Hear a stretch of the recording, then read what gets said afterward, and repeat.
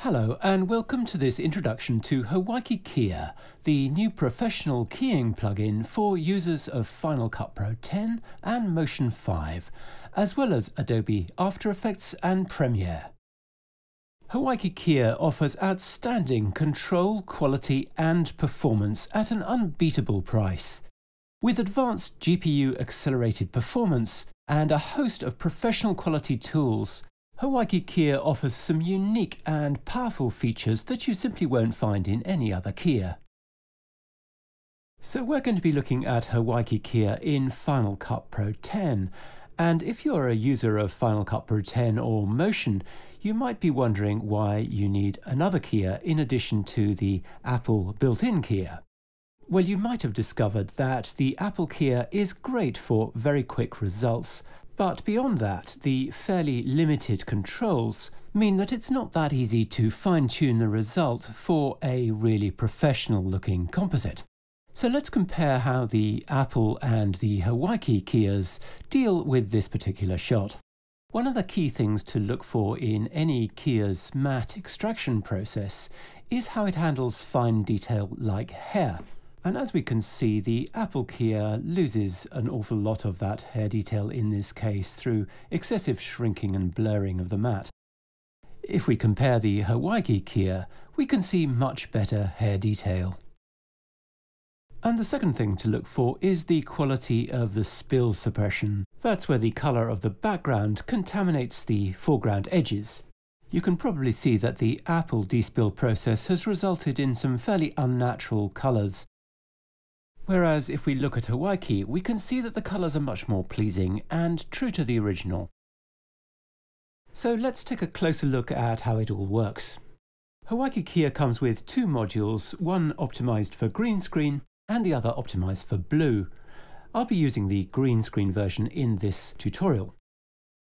So in this project, I've got two shots on my timeline. My green screen shot on the layer above, and the layer below is my beach background.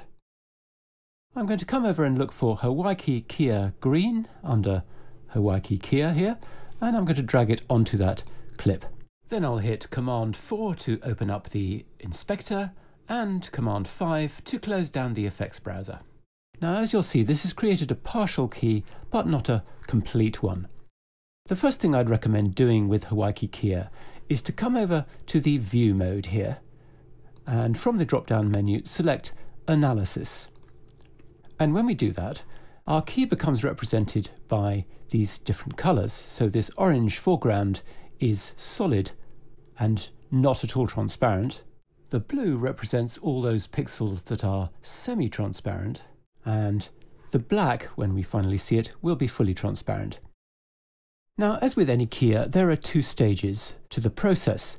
The first is to make the background go fully transparent, and the second is to make the foreground as solid as we would like it to be. So in order to make the background transparent, we'll use the screen density control. And we've labelled that control with capital letters to make it easy to find. So I'm going to grab that and I'm going to advance that control gently until I see all those background pixels go black. And then I'm going to come down to the matte density control. Again, we've put that in caps so you can see exactly which one to grab. And I'm going to advance that, again, very gradually until the foreground has gone solid. And you'll see that that's a pretty good result. If we switch to the view that you'll be more familiar with, that's main matte, you'll see we've got a very tidy black and white matte.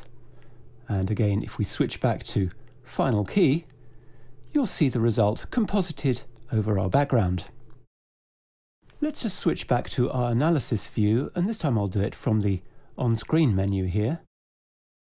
Now I've zoomed into this detail of the hair so we can look at adding a few refinements. Not that we especially need it because this key is probably good to go as is, but I wanted to show off a few of the controls that you could use. The first thing I wanted to point out was the benefit of using the analysis view. If you look closely, you can see that there are some speckles of blue in the front of her dress here, and those are areas that are not fully opaque or solid. But if we switch to the conventional black and white view, you'll see it simply doesn't show us anything about the existence of those stray pixels. If we switch back to analysis, they're completely obvious. And that's why we've given you this very powerful feature. So as I say, this mat is pretty good as is, and there's not a lot we really need to do to it, but I just wanted to show you some of the controls we can use to refine the edge. First of all, I want to open up the Advanced Screen section. And I want to look at Clamp Red. And you'll see that if I advance this, I can make a considerable difference to the amount of fine detail I'm getting from the hair. Of course, in doing so, I've revealed some noisy artifacts in the source footage, so I need to find a way to compensate for that. The easiest thing to do is just to come down to the matte section and increase the contrast. And that improves the noise problem while still keeping that added detail. Let's look at the matte gamma. It's not something we particularly need in this case, but I wanted to show you how it works. If I increase the value, I increase the transparency of the edges, and if I reduce it, I reduce the transparency. In this case, we want to leave it at the default, but it's very handy to know that feature is there. Now you may have noticed that there's a little bit of stepping or aliasing on the edge of the mat here, just on her forehead and cheek. If I zoom in, you can see that more clearly. So to deal with that, I'm just going to turn on matte blur and increase the amount very, very slightly. You never want to use too much matte blur. About 0.75 is ample for this purpose. If I now toggle that on and off, you'll see it's taken care of the matte generally and improved some of the excess sharpness in that hair detail. So matte blur is obviously a very useful feature, but you really don't want to overuse it. One of the problems with the Apple keyer is that it blurs the matte aggressively and automatically in such a way that you can't reduce it or refine it. And unfortunately, a matte that's been excessively blurred is always the first sign of a poor quality key. So let's just switch back to the final key view, and you'll see that there's some really nice fine hair detail in there now. So let's now close up some of these groups, and we'll look at the despill option, which is down here. So if we now look at the despill view, this shows us the amount of green that's been taken out of the source image. So if we switch back to source image, you can see that it's been taken out of the backing and out of the foreground as well. What we've tried to do throughout with Hawaiki keyer is to avoid giving you aggressive default settings, so you can just gently dial in the desired amount. Now most keyers give you a closed black box system for despill where you can't really see what's going on behind the scenes, but we've tried to show you the inside workings and what's more give you control over them. And for that purpose we've given you the spill map view, so let's select that now.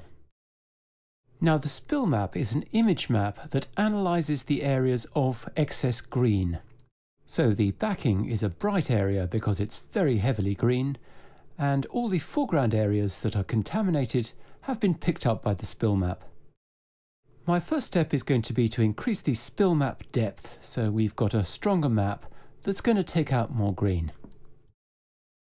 In this case, what I want to do is to despill the arms and the face and the hair, but to leave the dress colour more or less intact. So in order to do that, I'm going to adjust the spill map red and the spill map blue, and I'm going to adjust them in opposite directions. So I'm going to increase the spill map red, and then I'm going to decrease the spill map blue. And so now we've got a map that's picking up the face and the arms and the hair, but leaving the dress more or less intact. So let's switch back to final key and see how that looks. So if I turn despill on and off, there's all that spill, and there it is removed, and it looks very natural. I just want to switch back again to the despill view, and I'm not going to go into great detail about it, but you'll see that again, unlike many keyers, there's an alternative despill method, and that's called unspill. And the advantage of unspill is that we can use these 3 RGB unspill sliders, and we can mix our own despill colour, so that we're not limited to the usual grey, and we can choose a colour that more suits our scene and the background we're trying to match into. As I say, I don't want to go into detail about that here, so let's switch back to standard despill. So the next thing I want to show you is edge control. Let me turn on edge control by clicking its checkbox, and let's switch to the edge matte view here. And you'll see that I've got a very fine edge all around the outside of the key. And this matte will allow me to adjust the brightness values just within that very fine edge area. If I want, I can increase the depth of that edge using the width slider, so I can eat a lot more into the foreground. But in this case, I'm going to stick with the default value. But what if I want to affect just a part of the edge and not all the way round? If I switch back to Final Key and zoom in on the top of the model's head, you'll see this fine wisp of hair that's just a little bit too bright, and that's the detail that I want to tone down. So what I'm going to do is I'm going to switch to the edge matte view again, and let's zoom out. And what I'm going to do is turn on Gradient Qualify. And when I do that, you'll see we've got 2 colours defining the opposite sides of the matte. So we've got purple for value A on the left, and this kind of yellow for value B on the right. But what I can do is I can rotate it, so I'm going to rotate it through -90 degrees, and now my A value is at the top and my B value is at the bottom. And then I can adjust the centre of that, so I can just bring it down a little bit and just fine-tune the rotation so I've got the bit that I want. Now let's switch back to our Final Key view and zoom back into that problem area. If I reduce value A here, you can see that I can make an adjustment simply to that very fine wisp of hair and get it looking just right. And I can take value B and I can brighten it up. And that brightening is just affecting the lower area. So that's a very powerful, unique feature that gives you loads of control over your edges. Let's close down edge control and let's look at light wrap. So I'm going to show that group and I'm going to enable the light wrap checkbox. Now we need to pick a light wrap background. So we'll click on the image well here, and then off the timeline we'll pick our background clip and hit apply. And that's populated that image source well. Let's now switch to the light wrap view, and we can see exactly what the light wrap is doing. If I adjust the light wrap depth, you can see that that's wrapping the light much further around the foreground. If I increase the light wrap amount, that's brightening it up. So I want to go for something like this. Let's switch back to Final Key, and now if I toggle light wrap on and off, you can see that that's sat her back into the scene very nicely. Now to put the finishing touches on this composite, we can open up the colour correction section. And you'll see we've got a very complete set of colour correction tools built right into the plugin. So I'm going to turn that on and just make a slight adjustment to reduce the saturation. And let's make a slight adjustment to the midtones to bring up the brightness a bit, till she feels bright enough to sit into the scene. Now there are a couple of extra features that I wanted to show you just before we finish, and those relate to what you'd do if you had a green screen like this. So what I've done here is I've simulated a desaturated, flatly lit green screen with a problem around the edges where the backing is very uneven. So I've got the keyer applied already, and let's switch to analysis mode. And you can immediately see that this is much more problematic than the previous version. However, this is where the auto switch comes in handy, so let's just toggle that on. And immediately you can see that that's compensated for that flat lighting and given us something much better to work with. So again, let me just adjust the screen density and then the matte density, and we've quickly got a decent looking result. I'm not going to fine tune it this time, it's just about showing you the general principle. So the problem is we've still got these edges, and what one would normally do is adjust the screen density to get rid of it, but in doing so we lose all that nice detail on the hair, and that's really not something we want to do. So what we need is a better way of sorting out those edges. Let's switch back to Final Key for one moment, and then let's come down to Secondary Mattes. And you'll see that we've got additional matting options. Let me switch to the Outer Matte view, and we can see that we now have a matte that follows around the outside of the main key at a distance. And what this is a much more solid version of the main matte. Let me just adjust the outer expand so we keep that matte clear of any of the detail of the foreground. So let's turn Outer Matte on, and now let's select Analysis View. If we toggle Outer Matte on and off, you can see that it's really taking care of those edges for us. If we switch back to Final Key, we can see we've got a great result. While we're looking at the secondary mattes, let's also look at the core matte. Now the core matte is simply the opposite of the outer matte. It's a very solid matte for the center of the key. I'm just going to switch to Analysis View and come over here and reduce the matte density down to 0 to reintroduce those holes in the foreground. And if I now come back over and turn on core matte, you'll see that that takes care of those holes perfectly.